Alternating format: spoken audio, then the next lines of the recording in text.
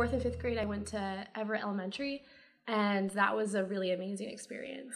I was a part of the Montessori program there, and getting to interact with different children through different learning experiences was memorable. It's beautiful because there's a lot of different nations represented at Park Middle School, so the diversity was incredible. I got to meet a lot of different people that I wouldn't normally get to meet if I was not at a school like that.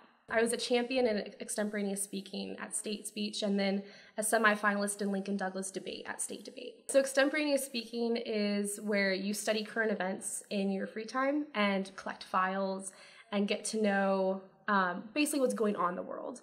The thing that's interesting about it is it's an unprepared, that's what's called unprepared event, where you don't have a speech written when you go into the tournament. So you draw 3 questions about current event topics, and then you pick one and have 30 minutes to write a speech on it.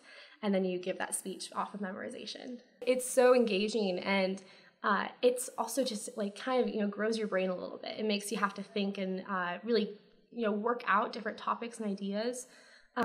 I'm the type of person that would rather have philosophical debates with my friends than go to like a skating park or something. So that's, for me, is really great to be with people that are also similarly minded and want to discuss those topics. Mostly I want to finish off strong, and it's kind of bizarre because just to not know that I'm going to come back here next year. Like, I'm going to be in school, but I'm not going to be here.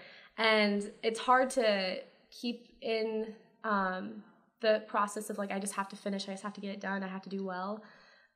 But at the same time, I want to cherish these last moments, and for me that means being the student that I've always been and being the friend that I've always been. It's normally met with either a "wait, what?" or a joke. So I've gotten lots of like pun jokes of like, "Wait, but that's the state," or something, or just things that people come up with. But the best is typically sometimes, after I explain it, people are like, "That's such a beautiful name." And for me, that's really great to hear that, because I like my name, and as much as it is kind of weird to live in Nebraska and also be named Nebraska, I think that this is a beautiful state that I'm proud to be named after and proud to be connected to.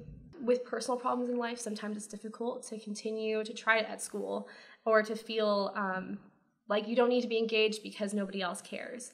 And so sometimes you can become apathetic. And the fact that I'm still here today, I'm still fighting strong, will mean so much for me to go across that stage and accept my diploma with so much more meaning than I finished high school. It means I accomplished high school. I was able to be successful, and I will continue that.